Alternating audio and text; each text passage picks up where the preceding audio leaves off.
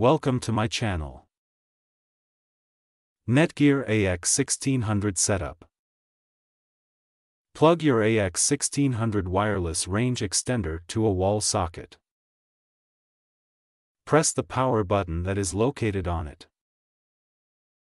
Soon the LED on your device will become stable after glowing. Find the WPS button on the extender now. After that, press it. You are required to execute the same thing on the host router. Hold on for some time.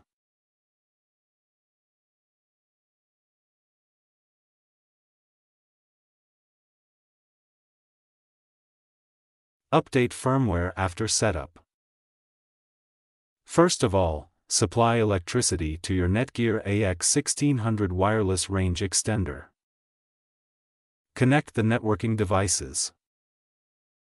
Open your laptop. Make sure that your laptop is accessing Netgear_EXT. Otherwise, no matter how much you try, you will not be able to update the firmware of your networking device. Load an internet browser. Click Login.